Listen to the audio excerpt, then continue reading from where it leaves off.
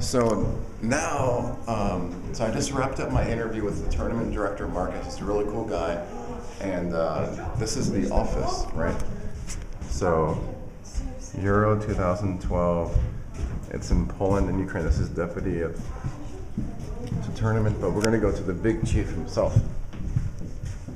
Here. I'll show you his office first. So we just did a bunch of interviews. So here are multiple balls.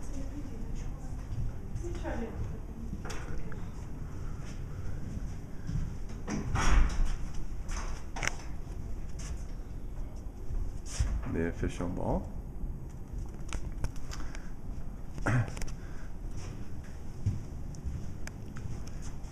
This is the schedule of all the events. It's going to start off in Warsaw, Friday the 8th of June. Marcus, how are you? I'm good, thank you very much. Thank you for coming. Thank you for having us. And I invite you to come to Ukraine and to spend a very nice time here during Euro, and not only. Wow, thank you. I might take you up on that. You have a nice office. Look at the view. That's beautiful. Can we see the stadium from here? Yeah, for sure. I will show you.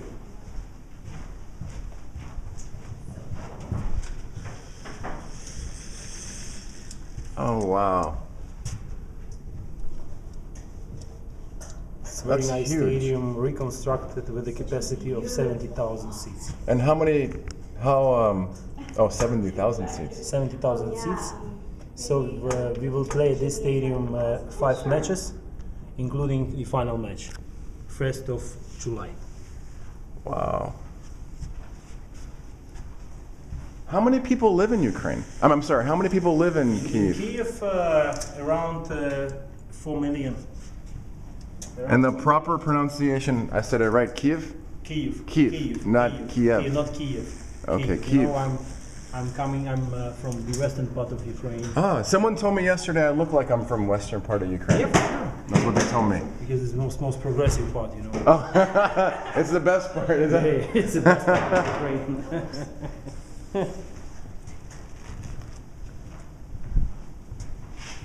Was it? Which? Yeah, I think this is. Oh, this one. Oh, thank you. Just let me check. Oh, you gave me a little official ball. Yeah.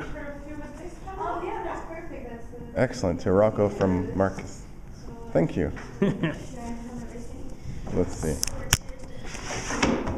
Euro 2012. Poland and Ukraine. Yeah. Awesome. Spasiba. Spasibo, it is in Russian. How do you say in Ukraine? Дякую. Yakuyu. Дякую in Ukrainian. Дякую. Дякую, yeah. Perfect. Can I hold it? Yeah. Juliana, you love holding the balls. Yeah. You know that, by the way, You should hold two. that Ukraine will host next European Championship in basketball. Really? I love basketball. Yeah, in 2015. Did it work? All right, I'll talk to you guys.